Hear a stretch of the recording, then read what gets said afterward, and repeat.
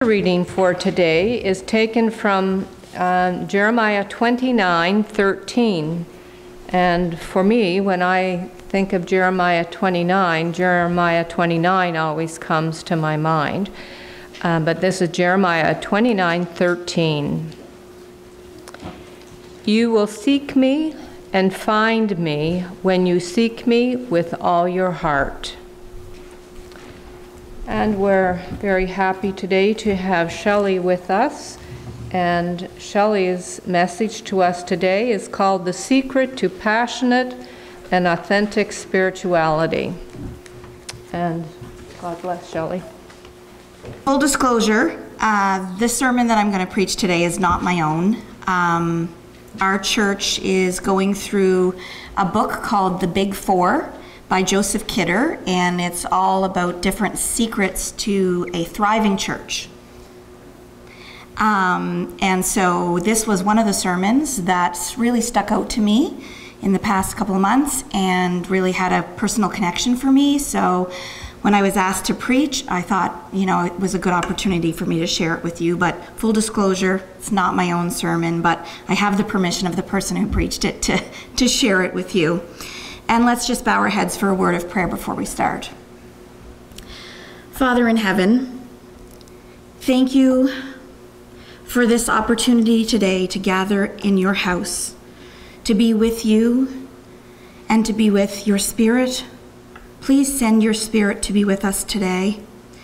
Please speak through me and to me. In the name of Jesus I pray. Amen.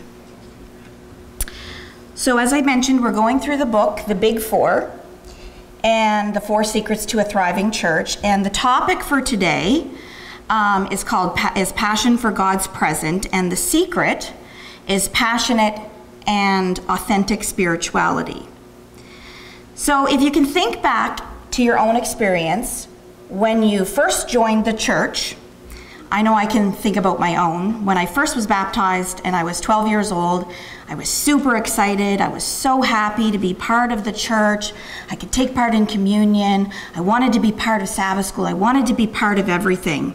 And then I can think back later on when I was rebaptized with my husband later on in life. I can just remember being on fire. All I wanted to do was be part of, whatever was going on, talking to people about Jesus and praying. And typically when you first become a Christian, whenever that is, you care about nothing else except spreading God's word. I mean, I was willing to do anything. When we started coming back to church, I was even willing to, at that point, go to my boss and talk to him about the Sabbath, which I had never been willing to do before. But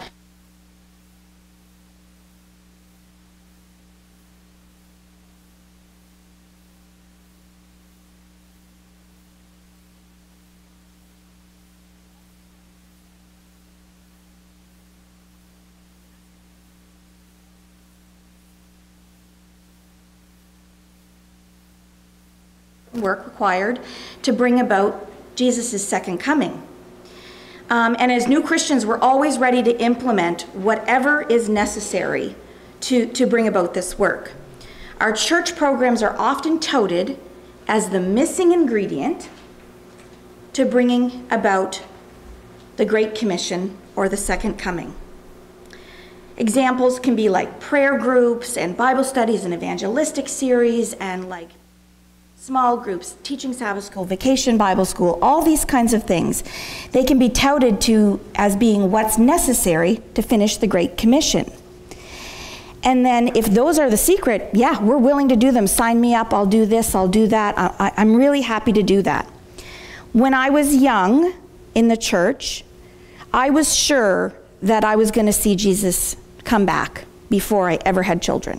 Like before I was even a teenager, I thought for sure Jesus was coming back. The atmosphere at that time, when I was young, I remember there was Revelation series and there was all kinds of ingathering and just so many programs and everything going on. It was all about getting the work done so that Jesus could come back soon.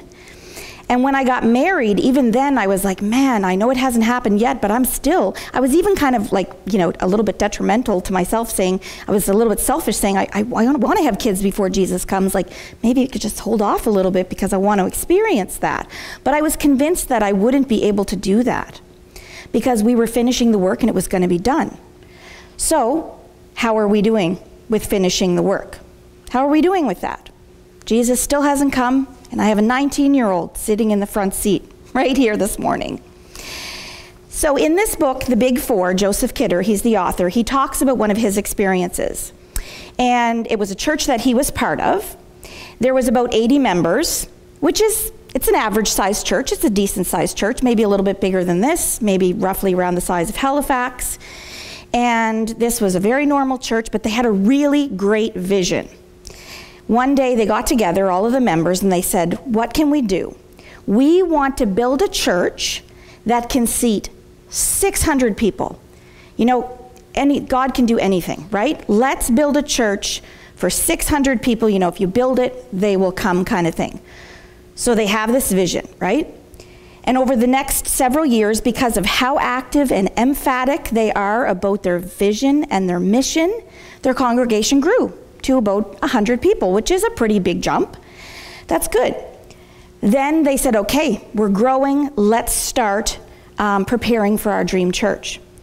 So they start designing the new building, and they start fighting. And side note, I'm not talking about a church building project that's going on right now, just so you know, this isn't a hidden example. So the fighting was happening, and that caused attendance to drop to about 40. And it stayed there for a period of about 1 year. And this is when Joseph Kidder, the author of the book, arrived as their pastor. He wanted to take on this church as a challenge. He was really excited, actually, because he wanted to become an expert on church growth. And at the time, he was working on his doctoral degree about leadership and church development, so this was a perfect opportunity. I'm going to put into practice everything I learned at school. I'm going to use all my knowledge, strategic plans, programs, put them all into practice. So we could call him a scientific church grower. He was going to use the formulas, the numbers, the strategies, put it all into place. So for 3.5 years, he worked 60 to 80 hours per week, putting everything into practice. He was on fire, like all the time, like in it, right? His wife joined him, 30 to 40 hours, so now we're up to like 90, 120 hours per week. They put in all their effort, everything. And then something unusual happened. After 3.5 years of intense effort, cutting-edge church growth methods, attendance went from 40 to, what do you think? 30. Right? He had become a decline expert, not a growth expert. He'd spent 3.5 years doing his absolute best, and the church growth declined. Like, what? Why? What happened? In his words, he says, I was unplugged from the source of life. I was separated from the vine. I had forgotten the most important ingredient in healthy church development. And that is, we know, the power of God. God is the one who grows his church. So what's our experience? I can tell you what mine is with 100% accuracy, because I don't know what your individual experiences are, but I know that in many cases, and that many times over the years, even back to my example of when I first started, I have replaced God's pure power with other things. I like to call them solutions. Ways to improve mine and my church members and my Sabbath school students and whoever's around me, ways to improve their spiritual experience. Whether that be, like I said, putting on this program or that program, or cooking classes, or all of the things that we can put into place. But have I, or we, replaced God's pure power with programs, or AKA solutions? We're going to look at today's church in terms of behaviors. So there's a top 10. There's a top 10 with everything in every category. But there is statistically a top 10 things in the churches, Adventist church specifically, that leaders and church members complain about. Number one is apathy. So that's a lack of emotion from members. Shallowness, we know what shallowness is, not being authentic with the people who are around us. Worldliness. Number four, failure to give, that's our tithes and offerings. Pastoral burnout or leadership burnout, and we all know that the same people typically gets in the same leadership positions because they're the ones willing to do that, and they burn out really quick. Number six, teenage dropout. Number seven, fear of evangelism. Number eight, I like this one because it really relates to me, flabby self-discipline. Number nine, maxed out schedules with no real results. And number 10 is a chronic shortage of strong and committed individuals. So here we have the top 10 behaviors or characteristics of our church today. And this is what we think, or this is what we, characterize as being what's wrong with our church today. But there's nothing new under the sun, right? God always provides us with his solutions. So how do we change that? How do we overcome that issue? Well, like I said, nothing new under the sun. We can look back to the early church. So 2,000 years ago, how were they doing? In terms of numbers, so we saw the numbers of one church, a sample church from today. It could look like, it goes from 80 to 100 to 40 to 30. Not good. But the primitive church, how were they doing? They were doing very well.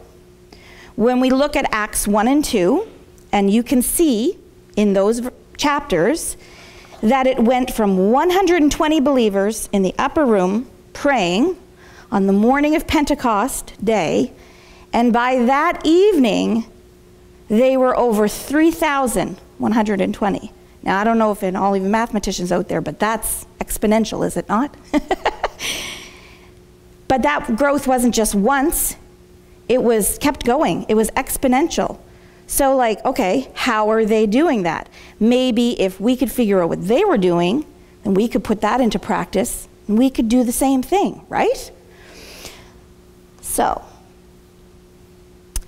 we've seen how the primitive church did with numbers and how we're doing with numbers versus some of our numbers. And now we're going to look at what they were doing in terms of behaviors. We looked at our behaviors as well, and we're going to look at what their behaviors were. So let's read that. They devoted themselves to the apostles, teaching, and to fellowship, to the breaking of bread, so that's eating together. Everyone was filled with awe at the many wonders and signs, so lots of miracles happening.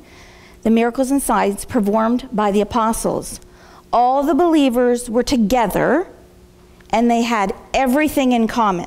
So everything in common. It's not your things, my things, it's our things. They sold property and possessions to give to anyone who had need. Every day they continued to meet together in the temple courts. Every day. They broke bread in their homes and ate together with glad and sincere hearts, praising God and enjoying the favor of all people. And the Lord added to their number, how often? Daily, those who were being saved. So we see our behaviors. We've looked at it: apathy, shallowness, worldliness, all of these things. But in this verse, we see the things or the behaviors of the disciples and their followers. We see unity. We see commitment, generosity, selflessness, humility, love, fellowship or eating together, overcoming their obstacles together like paganism and Phariseeism and persecution and all of those things. Because what they were doing, the behaviors that they were implementing, the gospel was able to reach the whole world in just a few decades. And Paul tells us that the whole gospel did reach the known world at that time. So they did. So we see their behaviors and we say, okay, how are we going to do these behaviors? Like, how are we going to have unity, generosity, selflessness, all these things? So what are our possible solutions? Maybe potluck every week. I know I love it when I come to Pugwash. You guys always have potluck, and it really does create a sense of camaraderie. Maybe it's more spirit-filled preaching, more, better preaching, more small groups. I know that one's really touted a lot in Halifax because we're a big congregation and we talk about breaking off into small groups and being able to have more, fellowship that way. A better building maybe. I know we're looking at that in Halifax too. Better methods. I think if we could stand here for an hour, we could probably come up with half a dozen or a dozen ideas of what we could do. And don't get me wrong, I'm not saying these things aren't important and that they are good things. But once we do them, we get there, we achieve them, we realize that we're in the exact same spot spiritually, except we're exhausted. We're like Pastor Kidder. He worked for 3.5 years, 120 hours a week, and his church declined. He was exhausted. So why is the primitive church succeeding where we didn't and we aren't succeeding? Let's take a look. So Acts 2 verse 4, and this is important. All of them were filled with the Holy Spirit. Okay, let's say it again. All of them were filled with the Holy Spirit and began to speak in other tongues as the Spirit enabled them. So wouldn't that be great if we could speak in the gift of tongues today? We have, I know in Halifax, and you here too in Pugwash, have a lot of multiculturalism. You have a lot of different cultures, a lot of different languages, and it would be great if we had that gift. But what's God's solution? We see it in this text, but let's look at Zechariah as well. Zechariah 4 verse 6. So he said to me, this is the word of the Lord to Zerubbabel, not by might, not by power, but by my Spirit, says the Lord. So we read it twice. What's the solution? The Spirit, right? That's it. We're done. Sermon over, right? That's it. We already know the solution. You knew that I was going to say that. You know the Spirit is the solution. And we all ask for the Holy Spirit sometimes, or at least we're supposed to. We're supposed to ask for the Holy Spirit daily to come into our lives, that kind of thing. So when they're asking for the Holy Spirit, they received the Holy Spirit. And when we ask for the Holy Spirit, or when I ask for the Holy Spirit, sometimes why do we only receive a portion? We don't receive the fullness. Why is that? And we can look at Acts 2, and I would encourage you this afternoon or this evening or sometime prayerfully read Acts 2. And when we read it, we can see several things that come out of that chapter. So number one, they're fully sincere. They're not holding on to anything in their life anymore, not even one piece of it. That's why they have time to go to the temple every day, because they have held on to nothing else but God and His work. They didn't have other things. Like me, us, we're busy. I try to call my mom as often as I can, but oftentimes, probably, more often than not, I call her and say, I'm so sorry I haven't called you this week. I'm so busy, right? We're busy. Like, I've known about my sermon for a month. But what time was I up till late last night? Preparing. But why is that? Because I'm busy. We're busy. You're busy. We all have busy schedules, right? We're busy struggling, making mistakes, not planning correctly. There's something obviously wrong there. But the disciples, they said goodbye to all of those things that held them back. They didn't hold on to anything. Number two, they prayed with sincerity. And we're going to talk about that one in a minute. I'm going to come back to that one. And number three, all the believers let go of their quarrels. They were in one accord. So they stopped fighting. They just stopped. Stopped fighting with their families, their spouses, their friends, their church members, co-workers, enemies. You name it, they stopped fighting. It's not like they became perfect and then they stopped fighting, but they stopped fighting And that's what pulled them towards perfection.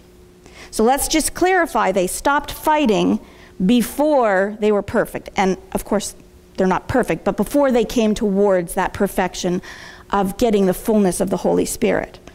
So when we translate that or look at it as to what's going on and how we can do that, we've seen that we look at our programs, our resources, our talents, and things like that. But do we ever stop and say, we just need to stop fighting? Let's just stop fighting. Do we just need to pray? Let's pray first before we put all these things into action. If we're honest, and I know if I'm honest with myself, sometimes the prayer part is the last piece. And it shouldn't be, right? God is reminding us, because, I mean, we can't stop fighting fully, really, without the Holy Spirit, right? God reminds us that none of these things on their own, because they're all good things, but none of these things on their own will have an impact or accomplish anything of eternal significance. What really works in terms of converting people and in growing the kingdom or the church and living in God's friendship is the Spirit of the Lord. We don't need more formulas, we need more filling. We don't need more plans, we need more power. We don't need more strategies, but we need more Spirit. So how do we get that? Well, we know we have to ask for it, right? And how do we ask? We pray. But we need to be praying in a united fashion. And we need to let go of all the things that stop us from asking with sincerity. It talks about how the disciples prayed with sincerity. So I want to quickly say that in Steps to Christ, and I can't really reference any particular piece because it's kind of all throughout the book, but Mrs. White talks about how our whole heart, our whole head, our whole person is sick. We're sick sinners. We're selfish to the very core. Even when we do our absolute best, the Bible says our righteousness is as filthy rags. Our absolute best is polluted. We have some addiction to bad and nastiness. It's in all of us. We are in it. We can't help it. So that means when God wants to change us or has to change us, he has to change everything. The body, the mind, the heart, everything, all of us. And the only way we can do that, or he can do that, pardon me, is if we give him our whole heart. So I'm going to say it again. If we give him our whole heart. So you can see the problem, right? We say, please send us the Holy Spirit. Please help us with this. Please help us with that. Please, please, please. But don't touch that, God. I kind of like that part of my life. You know what? It's okay. It's important. Please don't touch that. I still really like this part of my life, so can you just leave that part alone? I'll give you this, and I'll give you this, and I'll give you that, but this don't touch. We put our conditions on what parts of our heart and life that God can have. But God says, no, no. The only way I can do a whole transformation of you is if you give me your whole self. Think about restoring a car. You take your car to the mechanic. You give him all the pieces, save one. He gets everything but one part. When he gives you back the car, is it complete? No, it won't work. For a restoration to be complete, God needs your whole heart. And in Acts 2, which again I encourage you to read, we see the apostles doing this for real, for the first time. They're giving their whole person, their whole head, their whole heart, everything to God. Nothing held back. So A.W. Tozer, who is a Christian theologian and writer, wrote in 1985, and this is big. If the Holy Spirit was withdrawn from the church today, and this is in 1985, 95%, I know when my kids bring home 95%, I'm happy because that's almost all of it, right? 95% of what we do would go on and no one would know the difference. No one would know. If the Holy Spirit had been withdrawn from the primitive church or the early church, 95% of what they did would stop, and everyone would have known what the difference was. Wow. What would that statistic be today? Would it be better? Or would it be worse? Right? So the problem is, we think we're connected, but we aren't. And furthermore, we're not connected on God's terms. We only want to be connected on our own terms. And I'm talking about me. Remember what Jesus says? Remain in me as I also remain in you. No branch can bear fruit by itself. It must remain in the vine. So if a branch is laying on the ground, not connected to the tree, it's dying. It's not bearing fruit. Neither can you bear fruit unless you remain in me. I am the vine. You are the branches. You're not the vine, you're the branches.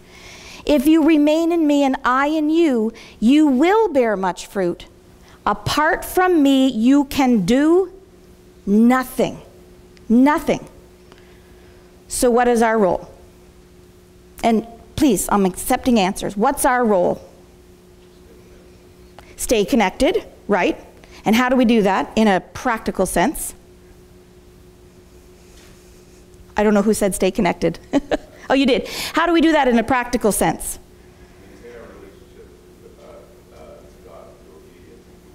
Right. And we do that by praying and understanding what he wants for us, right?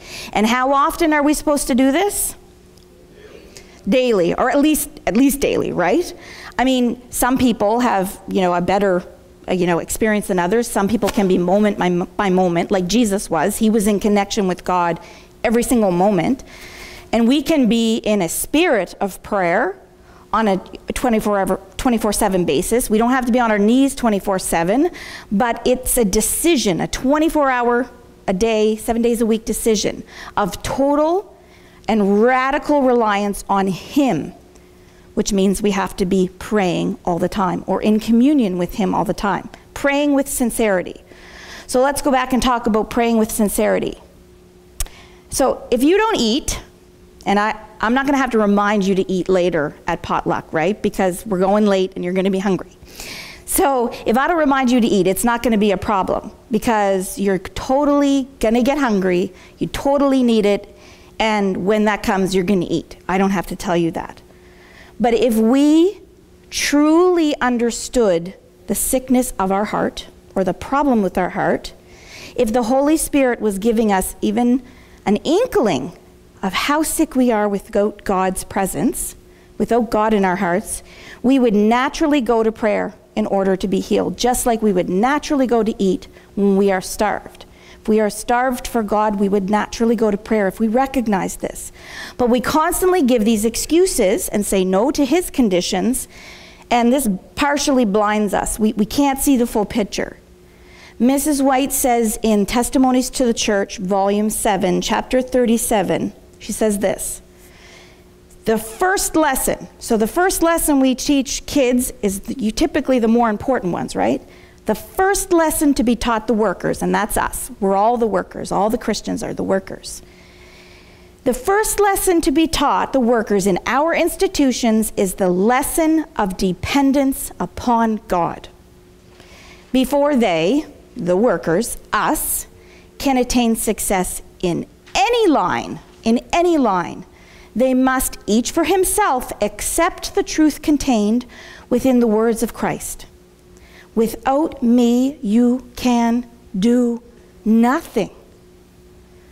But oftentimes, and I dare to say most times, we start by trusting in our own power, and what ends up happening is like the man on the left. I don't know if you can see that very well. He takes 2 weeks, he has an axe, he's cutting down the tree, it's a big tree, takes forever, he's cutting down the tree. And his neighbor is like, what is he doing? Like, why is he taking so long? So he shows up with a chainsaw and he's like, get this done, right? Let's do this. Because he's afraid you're going to take another 2 weeks to cut down the next tree, right? That's the same way we go about doing things that we are trying to accomplish in the church. And this actually when I put this slide together, I didn't even notice this, but God works in mysterious ways. And I just realized it last night when I was going through the slides. Look at the picture of the man with the axe. Can you see something? I totally didn't notice it. What's that? It's a chainsaw. 100% accurate or honesty, I did not notice that when I put that picture up there. The chainsaw is right on the ground for him to use. All he has to do is pick it up. God was like, Shelley, I'm putting it in your picture.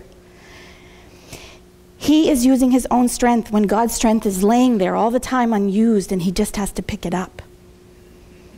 In fact, the GC youth leader once said in a sermon, we are so busy trying to make waves or making the waves that we don't catch the waves.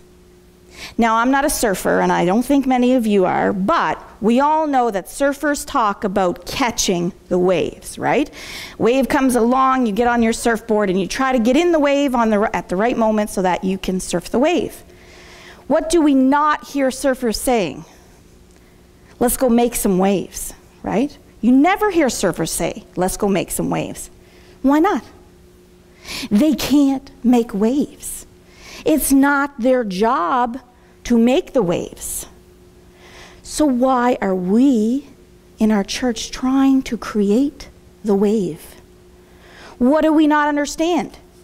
Our human effort, it's like that axe. And the power is the chainsaw just laying there on the ground waiting to be utilized if we would only let him. So again, how do we get the power of God or the chainsaw? We speak to him in sincerity. So Abraham prayed, just one man, and Lot was delivered from the fiery destruction of Sodom and Gomorrah. Moses prayed, just one man, and the Israelites were able to walk through the Red Sea on dry ground. David prayed, just one man, and the stone from his slingshot was guided to the forehead of Goliath, and the battle was won in one single fight. Elijah prayed, just one man, and fire poured down from heaven and consumed the sacrifice, the water, and the stones. These are people just like us. Elijah prayed yet again, just one man, and it poured down rain, thunder, and lightning. And earlier, he had prayed for 3.5 years of no rain. Daniel prayed, just one man, and the mouths of lions were shut.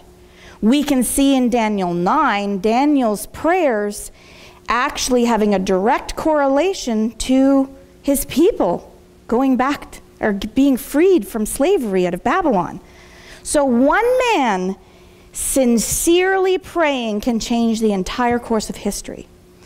So let me ask you an honest question, and I'm going to be honest too. How many of you would like to receive more Holy Spirit or the fullness of the Holy Spirit, right? I would, for sure. So the good news about prayer is that it's not just about a call to power, but it is also about a call to intimacy with God. Oh, I didn't put this one up on the screen. Never mind, I can go back.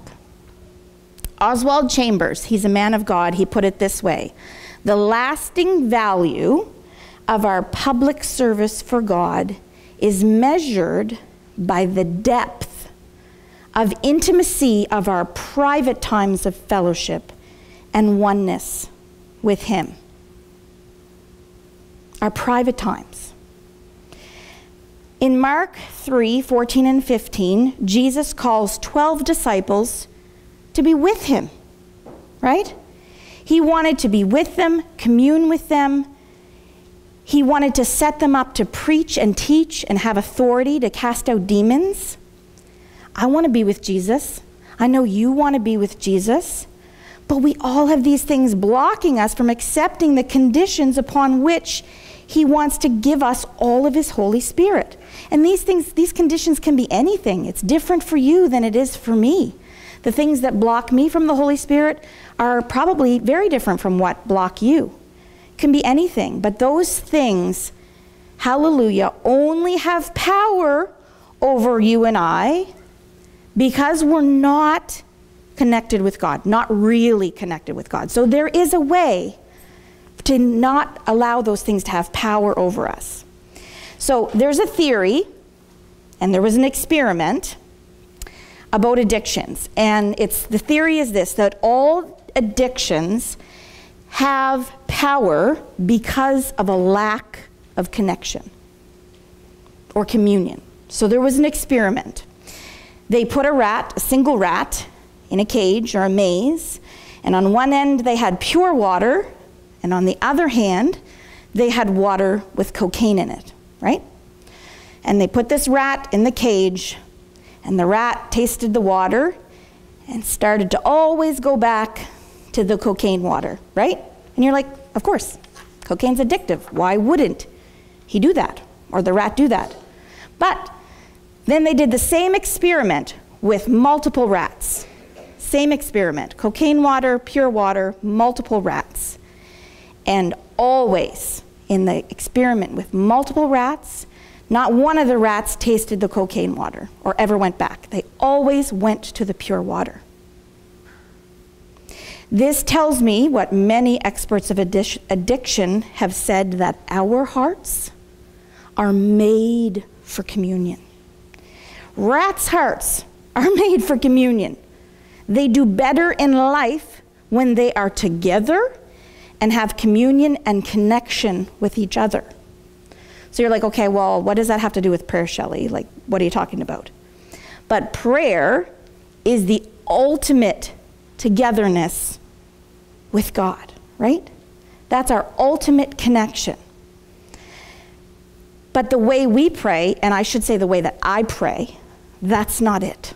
That's not what I'm talking about. So recently, because of this sermon, I took stock of how I pray. Pray in the morning. You know, thank you, God, for a good night's sleep, and thank you for health and strength. Thank you for my kids. Please watch us over as we go through the day. Yada, yada, yada. I don't know, you may have a similar prayer. At night, I have the same prayer. Thank you, you brought me through the day. Now help me to have a good night's sleep and be with my kids, and please, you know, stop all the bad things that are happening and be with all the sick people and all those are good things. But I stood back and looked at it and I'm like, wow, that's a laundry list. It's a wish list, if you will. I'm presenting a wish list to the creator of the world, and he does want us to do that. He wants us to bring those things to him. Don't get me wrong, I'm not saying that. But if I say that every day in the same way, in the same fashion, I'm becoming like a robot. I'm not talking to him like I'm talking to you. I'm not talking to him like he really actually exists. If I called you, any one of you, and I said a laundry list of things, you know, we all have that one friend that when they call us, you know that they're going to overtake the conversation and you basically don't get a word in edgewise, but we love our friends, so we pick up the phone. But sometimes when that call comes through on the call display, you're like, oh, like you don't want to pick up the phone. And that's because it's not really a conversation. You don't really feel part of it, right? You're on just the listening end. You're on the one end. And if I did that to you, eventually you would stop picking up the phone because you're like, this is not really communion. But you're going to say, that's okay. Nah, it's not like that with God. God understands. He knows. He doesn't care about the fact that I'm making it like a laundry list. I can tell him anything because he knows already. I don't have to bore him with the details. I don't have to tell him every little single thing because he already knows. So I just got to tell him, you know, the major things, or I just got to tell him these individual bits. But when we do that, we are in fact acting and saying, God, you really don't exist. When we pray like that, we're saying, I really don't feel like God is real. Because think about it. We have to believe he doesn't exist in order for us to talk to him like that. Because if we thought he was actually listening, would we talk like that? You've heard it said, like, if Jesus was walking beside you every day, would you say the same things that you say? Would you think the same thoughts that you think? So what prevents people from receiving the Holy Spirit? What's prevented people from entering the heavenly Canaan? Unbelief, right? Our very natures, because of Adam and Eve, is that we believe lies. And we actually, and you may disagree with me in the moment, but once you sit back and think about it, we all, to some extent, believe Satan's lie that God doesn't exist. That very first lie. I assure you that all of us sitting here, me included, you're going to say, nah, that's not true. I believe in God. I pray every day. I know that he exists. I can tell. If I asked any one of you, does God exist? You say, absolutely, right? But the way we talk to him, the way we talk to others, the way we think, I know the way that I think sometimes, and it ain't pretty, and I'm glad that you guys aren't listening, because sometimes I'm angry and I say things in my head that I'd never say them out loud. But God doesn't need us to say it out loud, right? I mean, we know that he knows everything we think. But if we realized and truly believed that he was actually listening to our motives, our thoughts, our dream, everything, he's seeing it in real time. Angels are writing it down. We would totally change. We would totally change. I mean, yes, we know logically that God knows everything, but if we truly believed it, truly believed it in its full entirety, we would change. So there is some unbelief, in all of us. And once we realize it, once I realize it, that's when we can begin to change the way that we pray. We can start talking to God as if we are talking to a friend. And actually, the person who presented this sermon, I have to put in a little thing here, and I don't like to talk about other people, but the person who presented this sermon, and I think that's why it really hit home with me, they were in my home one time, and they were praying. And I was like, in my head, I was like, wow. I thought this, without this sermon, because this was before this sermon, I thought, wow, that person prays very differently from the way that I pray. She literally, sorry, I shouldn't have said she, that person said things to God that I was like, in almost a part of me, I was like, wow, that's casual. Like, it's a little bit casual. But it was very sincere. And that has always stuck with me. I have always thought of that. And then she presented this sermon, and I'm like, wow. Again, I shouldn't say she. So we know the theory that prayer should be talking to God as if to a friend. But often, unfortunately, it is very far from that. The message of today is that one of the secrets that we're talking about in the book is of being a thriving Christian and having a thriving church is passionate and authentic spirituality. But this can only come through the Spirit. And the Spirit can only come through sincere communion, togetherness that's full of faith and full of belief in God. So I want to do that from now on. I'm challenging myself and challenging you to listen to your prayers. Assess yourself when you pray. Would you talk to your best friend that way? Would you actually talk to your best friend that way?